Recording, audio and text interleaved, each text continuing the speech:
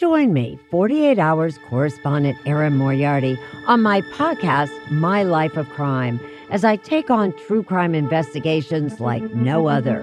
This season, I'm looking into the labyrinth of crime and secrets within families.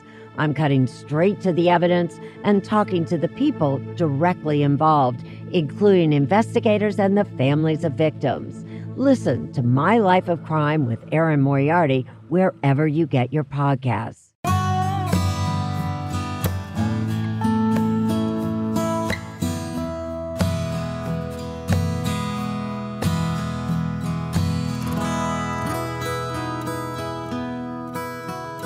This is Central Texas Living with Ann Harder. It is the start to a new year, and many want to take this season of new beginnings to get organized. Many of us have spent months stuck inside our homes, have had a good long look at the clutter and extra stuff that fill our spaces. So let us call in the expert. Joining me now, Jennifer Snyder of Neat as a Pin. And I tell you what, you know, I love to see before and after pictures, so I wish this were video, so we could maybe, I bet you've seen some pretty amazing transformations with some of your clients. I have seen big transformations. And what is so interesting for me is, you know, I facilitate a declutter challenge and they post their before and after pictures. Oh, yeah. And so I get to see that. It's a private Facebook group with that group, but each day they have something to do and they take their own before and after pictures, and I just cheer them on, and we have a weekly meeting where they can ask me questions, and it's so much fun. But yes, the before and after, the transformation, you know, it's not just your space, it's your heart too. What makes it so hard to part with things? It's the decision. It's the fear of making the wrong decision. And I'm going to need that tomorrow. As soon as I get rid of that, I'm going to need it. That is exactly right. So first and foremost, we have all these things in our house for starters, and those things, we don't think about them. So just let's say a potato masher. I made a Facebook post about potato mashers. I specifically wrote that down. I wanted to talk about that. And I was just being silly, just because they're big and they don't fit in the drawer. And no, they don't. And so, but I do use mine. And there's so many people that do, and it's, you know, so we have these things in the drawer, or an extra potato peeler that's rusty and broken. Right. We see it in the drawer when we're looking for a potato peeler. I know I don't want that one. I want this one. And we are so focused on the potato peeler that we need that we are not focused on the one that we don't. We just push it out of the way like a pen that doesn't write and go on. And then we don't think about that again. Until we need another potato peeler, we just move it out of the way. And so when you do that with potato peelers and potato mashers, or pens that don't write, or clothes even, you just move the stuff out of the way because you're busy thinking about something else. It just accumulates in the background. So then when it comes time to get rid of things, you haven't thought about it, you don't need it, you don't use it, but all of a sudden here it is front of mind. And then it's like, what if I do need it? So what if I do? What if I do? And when I'm working with people, my question is, what if you do and you don't have it? What happens? And so if you have to use a paring knife. Exactly. You know, and with the potato masher, my aunt gave me a really hard time. She's like, we can't be related. And because I don't have a potato masher. And it's like, here's the thing. I like cream cheese in my potatoes. And the potato masher doesn't do anything with the cream cheese. I got to use the Cuisinart. I got to use the big mixer. Yeah. And so I don't need a potato masher. You just have to pick your poison, I guess, in some right. in some cases. But I agree. I mean, if I actually took an assessment of kitchen drawers, gadgets, and stuff like that, there would be multiples of lots of things. And that's when I work with people. Like there's a precious lady, I've been working with her every week. We've been going through an area of her kitchen, and I lay all these things out. And she's like, I had no idea I had this many of these. And I had no idea I had this many of these, because they're just in there. They're just this stuffed soup. And you can't necessarily make it out. You're looking for one thing. That's the one thing you get. But when you lay out all of your measuring cups, when you lay out all of the can openers, the bottle openers, all of the serving spoons, you don't realize how many you have until you see them out of the space in which they're stored. And so the first step in getting rid of the things that you no longer need is to clear the space and look at it outside of where it's been stored. You're so used to seeing it where it's been that that you're not going to see it? Well, we moved about a year ago, a little over a year ago, and I moved from a house that had lots and lots of drawers to one that did not have very many drawers at all. And so, speaking of kitchen gadgets, I've got these 2 baskets that are just stuck in the pantry, filled with all this stuff that, of course, Christmas comes and my daughters-in-law, oh, do you have a this? And I'm like, yeah, it's in this basket. So I said, the basket of death, you pull it out because there may be a knife. I mean, there could be all kinds of sharp things in there. So I really, that's one of those, I got to get organized with this stuff. But I just don't have a place to put it because I don't have the drawers that I used to put all this stuff in. What you want to do, especially with your kitchen, and if you don't have a lot, it's actually easier to go from a lot of drawers to fewer drawers than the other way around. Is it really? It is, because if you go from a few, those few all have jobs. And then if you go from 5 drawers to 10 drawers, then you have 5 extra drawers without a job. So then what you have is you have your same 5 drawers plus 5 junk drawers. And that's just how that works. Yeah. But if you go from a lot of drawers to a couple, what I suggest you do, give each drawer a job. If it has a job, it's going to serve its job. So let's say your silverware drawer. To go there for a fork. You probably don't go there for a measuring spoon. So then in my case, yeah, I do. You do. Well, if it's silverware can then become spoons and forks and knives. So measuring spoons would then go into that category. Right. Along the side. And so, but you wouldn't put your potato masher in there. And so no, it wouldn't fit. The drawer wouldn't shut with the dang potato masher. So if you give each one a drawer, like your pot holders and your cup towels, the soft fabric things could go in a drawer together. And your serving pieces should probably go somewhere else. But with your basket in the pantry, I recommend get a plastic box. And so baskets have a place, and baskets are very handy, but they are difficult to clean. Right. So, and they're open. So any powder or flour that might go poof will land in your basket. Any dust that settles is going to land in your basket. And so anything stored in that open container like that, you're going to have to wash it before you use it. But if you store it in something plastic with a lid, then it can store cleanly and not get dirty. But I would say give everything a job, even your baskets. So even if your baskets, your basket turned box. It's like big strainers and clunky kind of stuff. Yep. I would just call it big gadgets. All right. Well, let's talk a little bit more about the pantry. Okay. Because I know, I have this vision of everything in beautiful little clear containers with pretty little printing on the, and it costs a lot of money to buy all that stuff. It does cost a lot of money. So what is your best suggestion on organizing a pantry in nice airtight containers for things like, chopped nuts and things like that, which I have tried to do that just because I've thrown so much stuff away because it just went bad over time. So what you want is you want clear containers.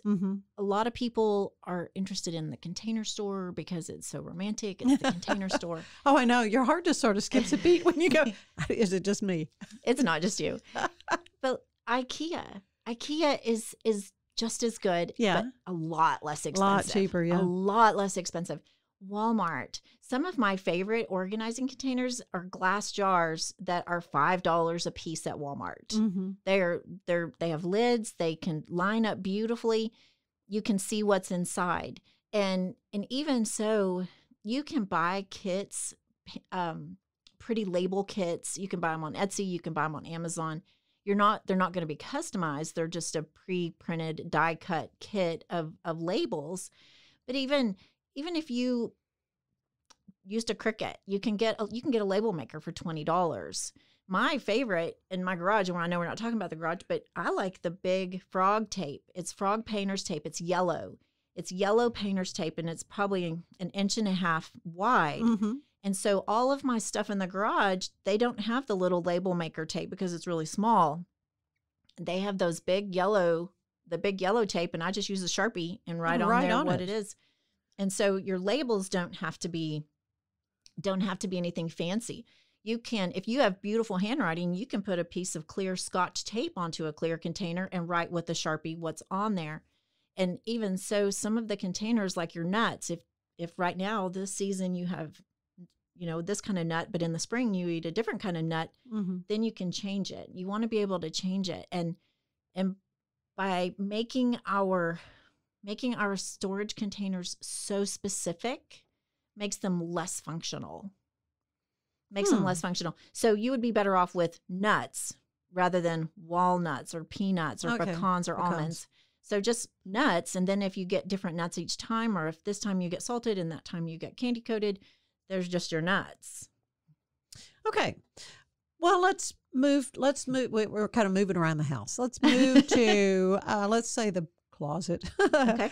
Because it may have been yours, and may have been some other suggestion I saw on Facebook. It was the challenge, the Get Rid of It challenge, where on day 1 you get rid of one thing, day 2 you get rid of 2 things, till the end of the month you get rid of 30 or 31 things. Was that your deal? That wasn't your deal. That wasn't mine, but I can see doing that. But I can see doing that, but the hoarder in me is going, 30 things, I don't, and other people go, well, I tried it and dropped out on day 7, So, sometimes putting those strict rules on yourself can be tough. But I know in my closet I'm sure there are 30 things that could probably go somewhere else.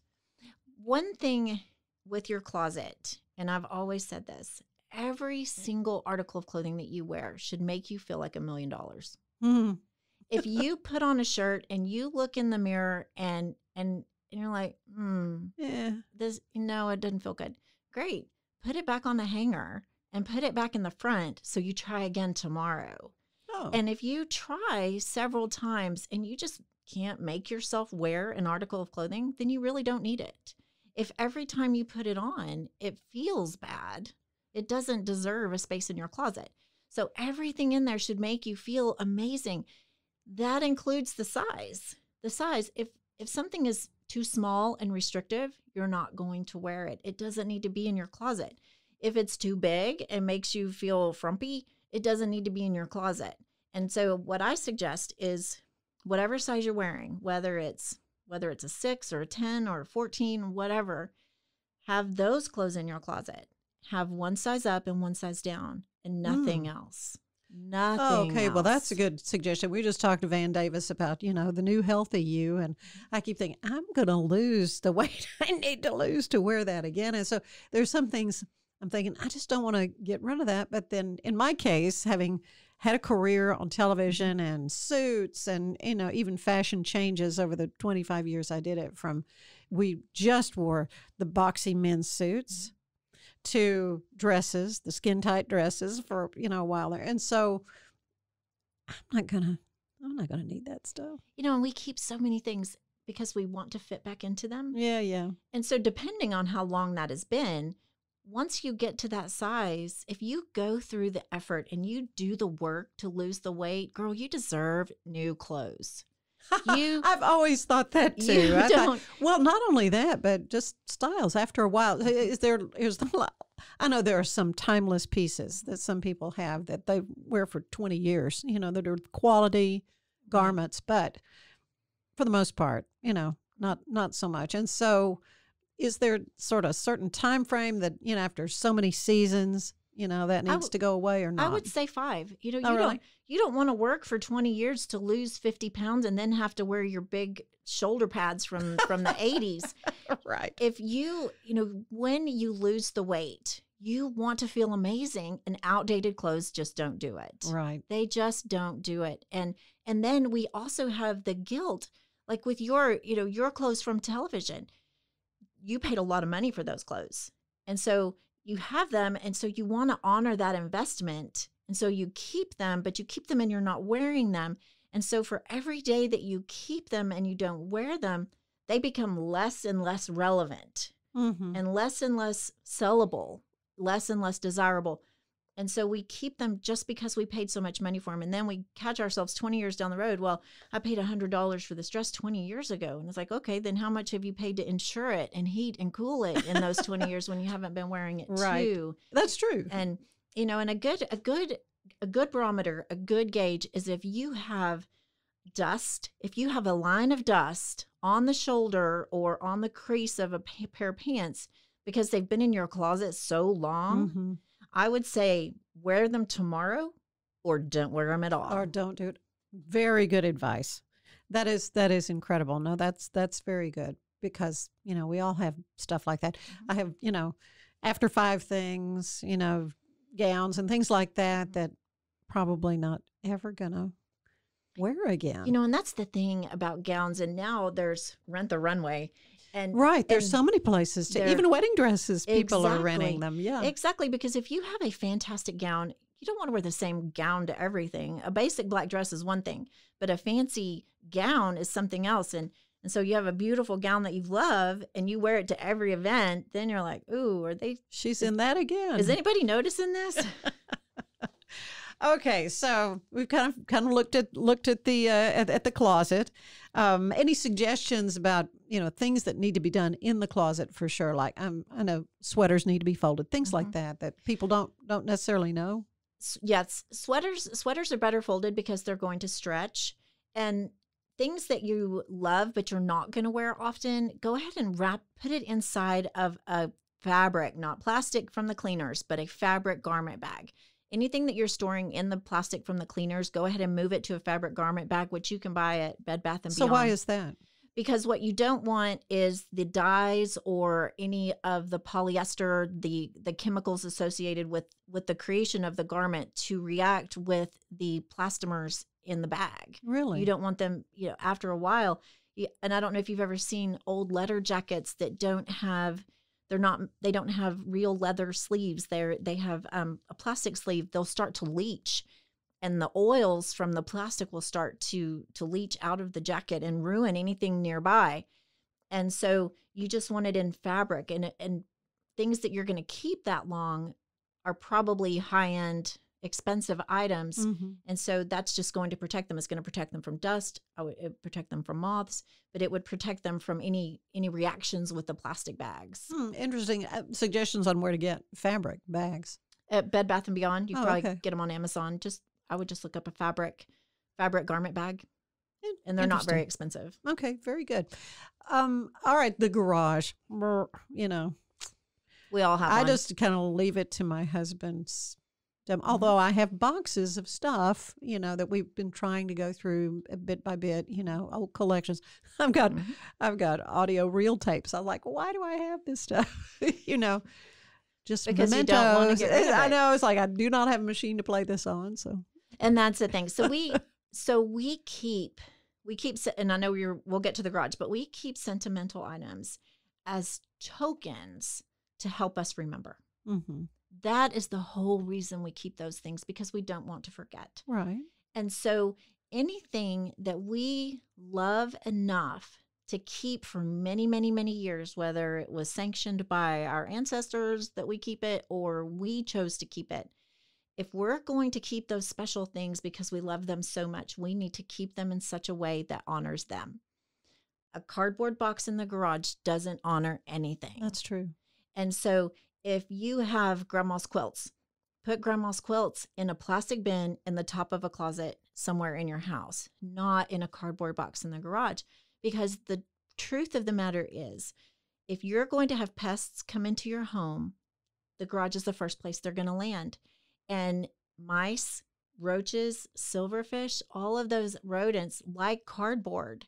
And they're going to go to the cardboard, especially cardboard with soft fabric items in which they can bed that's inside. So if you love it, store it in your house for starters. And then from your garage, you want zones. You organize your garage into zones, and your kitchen is the same way. So you should have, depending on what's out there, you may have a lawn and garden zone with your weed eater and that sort of thing, a sporting goods zone. And, if you have bicycles would go in there. If you don't have sporting goods, you may have recreation with things that you enjoy doing outside.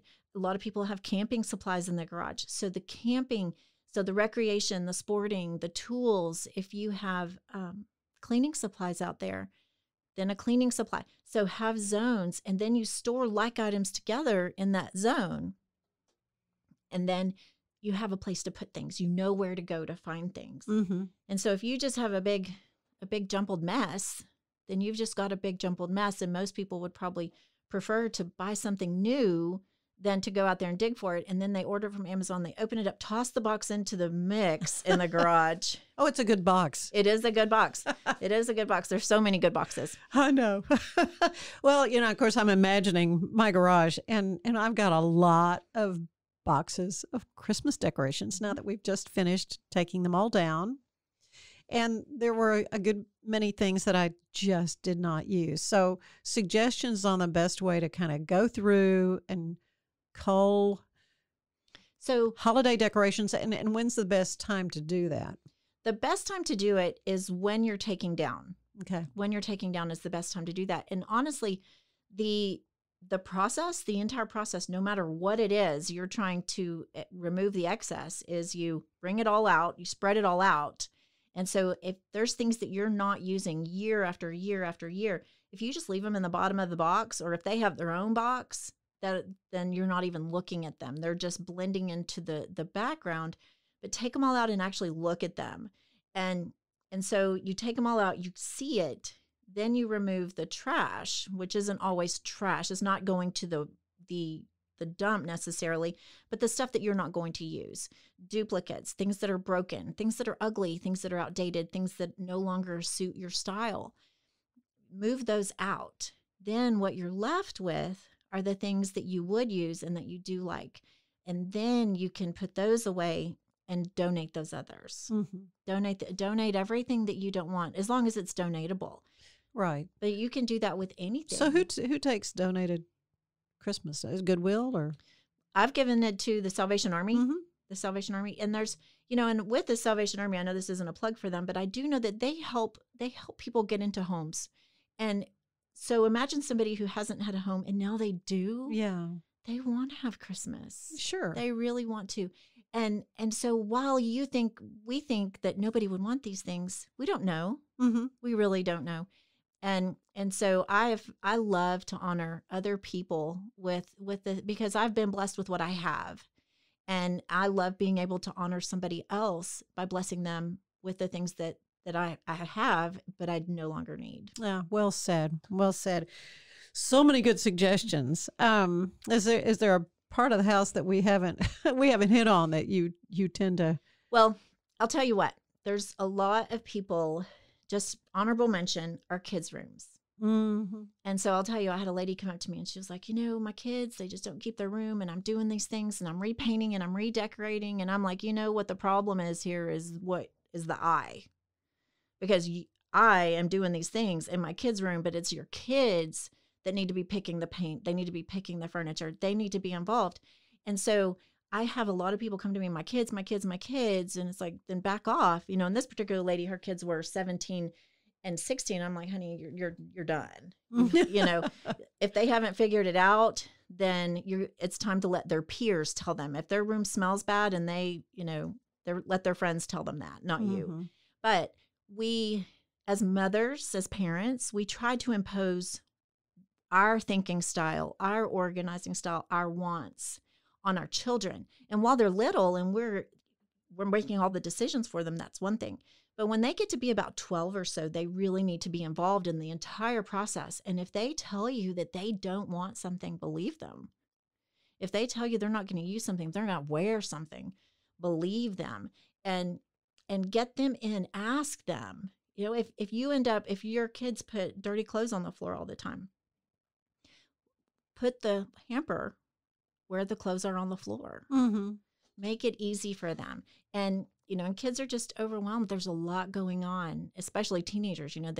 They're making decisions for the rest of their life. They've got friends, they've got girls, they've got school, they've got parents that they need but they don't want.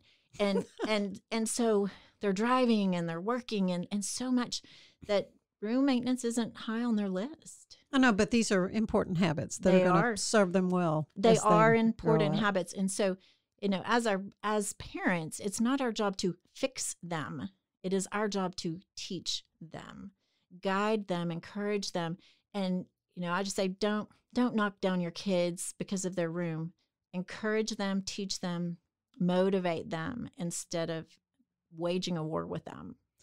Good advice. Good advice all the way around. I appreciate it so much.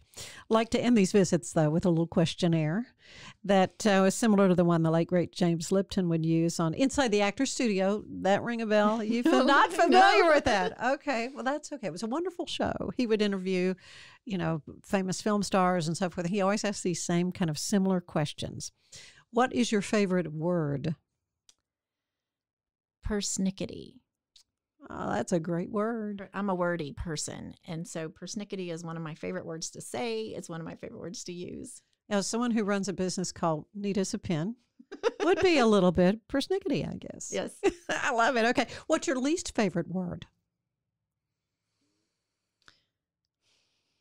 Honestly, this is such an insight into Jennifer. This is so funny. Nobody's ever asked me this before. Building. Because a building is a building and they've already built it and it's already built. So why are we giving it an action name instead of a noun? Okay. So yeah, building, it just messes with it. When I start thinking about it, my brain just goes in circles. Why is it like that? But I don't know. It should be a structure, right? It should be a structure, okay. Correct. All right, good. I've never heard that before, but I love it. I love it. So what turns you on creatively, spiritually, emotionally? Making things pretty. And I do a lot of creative work and I enjoy it. I enjoy being creative. I enjoy dreaming things up, especially, with businesses and marketing and the whole idea of all the things.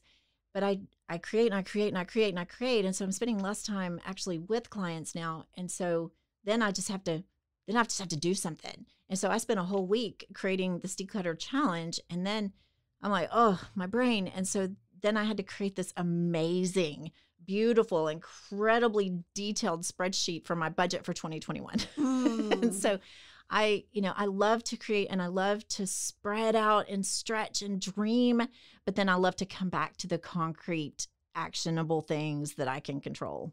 What turns you off then? Creatively? Creatively is being micromanaged. Here, Jennifer, do this, but only within these confines. And for some people that'll create creativity for them, but it doesn't for me. And as I'm way better if I can just spread out and then come back. And so I can't be creatively led very well. Okay. What sound do you love the most? Oh, the sound of my children laughing. Mm-hmm. Nothing makes me happier than to hear my family laughing and just happy together. What sound turns you off? Oh, this is so easy. Is the sound of music coming from the teeny tiny little speaker on my husband's cell phone. What kind of music does he listen to? He listens to all kinds of things. It's not the music. It's just the lack of depth of that little bitty speaker. Yeah. Exactly. It sounds like a squirrel squeaking. What other profession would you like to try? I just told somebody this the other day. I would love an opportunity to be a project manager for a construction company, as odd as that sounds, but to just control the whole thing and watch it grow and turn into something beautiful. Not a building, but a structure. A structure, a home. Right. Mm-hmm. What profession do you know you would not want to do? I don't want to be an accountant. I don't like. And you just talked about spreadsheets. Oh my, I know, but it's beautiful. And that's the only way that I can make it work. If I had left it with just the white columns and rows, it would have never worked for me. It's absolutely beautiful. But numbers, I don't like them. And so I have to trick my brain into actually working with them. If it's got the colors and the lines, it's beautiful. I can make it work. Very good. Finally, what do you want to hear God say when you arrive at the pearly gates? Well done, good and faithful servant. Very good. Very good. Well, let's talk just in the last few minutes about Neat as a Pin. Okay. How can folks learn more about your business, get in touch with you, maybe line something up, get some advice from you? Our website is super easy to access, neatasapin.net. We are on Facebook, Instagram, and Twitter at Neat as a Pin. And then on Facebook, I have a group. It's called Declutter Together. And it is just all about decluttering. There's tons and tons of decluttering advice and just direction that I have already put there, and I continue to put some there as well. And so if you're just wanting to make a difference in your world, that's a great place to start. Well, it's going to help a lot of folks. And I hope so. appreciate the time you spent with us. Thanks so much, Jennifer. Thank you for having me. It's great to be here. Been fun. Central Texas Living is part of the Rogue Media Network family. Be sure to check out their other shows at roguemedianetwork.com. Please rate us 5 stars on iTunes and anywhere else you get your podcasts. Join us again soon for more Central Texas Living, the podcast.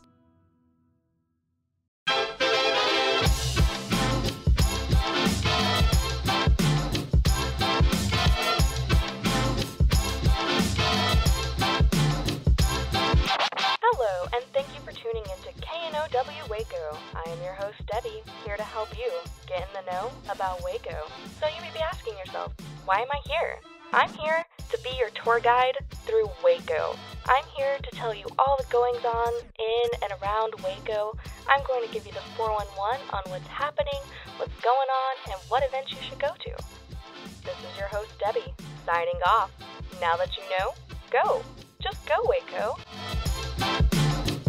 You are going on a run. Are you building a new business while managing a family? Are you tired of trying to balance home and work and everything seems to be coming up short? Then there's a podcast made just for you. Baking Your Business from Scratch is where we create the perfect recipe for building a successful business while managing your home and family with love. Come join us and see for yourself.